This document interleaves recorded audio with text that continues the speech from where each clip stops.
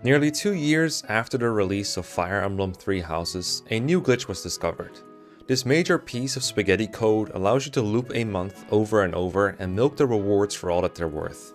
My name is Mecha, and in this video I'm going to explain how it's done. First of all though, I just want to give credit to Three Houses speedrunner Wronghouse for discovering the bug, and speedrunner Claris for testing it, and also thanks to both Claris and Kirby Masta for helping me with the script for this video. Now let's go ahead and see it in action. To use this glitch, first you have to be on a month where the mission date is not all the way at the end of a month, or else it won't work.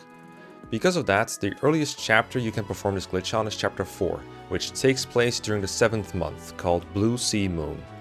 The mission happens on the 26th, but the Blue Sea Moon lasts 31 days. Make sure you're on the calendar screen. Doesn't matter if you're halfway through the month or only at the beginning, as long as you're not on the final free day prior to the mission, or on the mission day itself. Press left or right and then navigate your cursor to the mission date and press A. You will get the option to skip to date. Move your cursor to this option, but don't press A yet. Instead, press and hold right and then press A. If done correctly, your cursor should jump to a date past the mission date. Then press A again and skip the date past the mission. At first it looks like everything is as normal. Byleth runs around on the calendar and events start playing out. Byleth will teach students, answer their questions, celebrate birthdays and holidays, and so on. But then, when you get past the mission date, it gets funky. She will keep running until the month has ended and then appear at the start, and the month will start all over again. You even get a gold handout from the start of the month. As far as the game knows, everything you did this month happened, but you can do it all again and reap all the benefits. Do note, however, that each quest can only be done one time, no matter how many times you loop the month. So unfortunately, you can only get one birthday present. The shop doesn't restock limited items after you buy them all, you cannot pick different students for the Goddess Tower scene, and most important of all, you only get to select one dancer for the White Heron Cup, so no army of dancers. You can watch these scenes on repeat, but there are no gameplay benefits. If the glitch doesn't work in one try, it might not be your fault. This glitch is pretty inconsistent.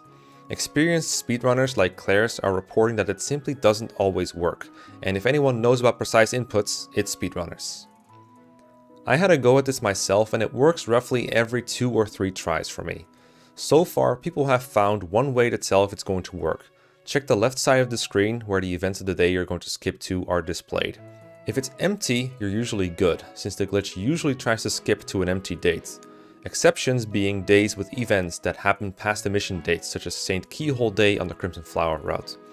If it is displaying events of the mission date, press B and then try again. If you do manage to pull the loop off once, I definitely do recommend saving, because if the glitch fails and you end up on the mission day, which has happened to me before, then there is no way to try again since the skip option is just gone. This glitch is definitely super funny to try at least once, because it results in hilariously high weapon ranks really quickly, especially if you're like me and you do it on New Game Plus with normal mode, but it could also make your life easier on harder difficulties.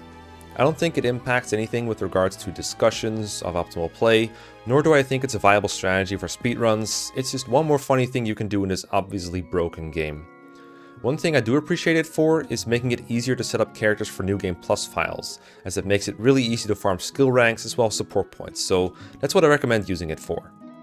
If the developers catch wind of this, they might patch it out, though they haven't patched out bugs in a long while and I honestly don't think they care enough, but just in case, I do recommend you mess around with it ASAP because you don't want to miss out.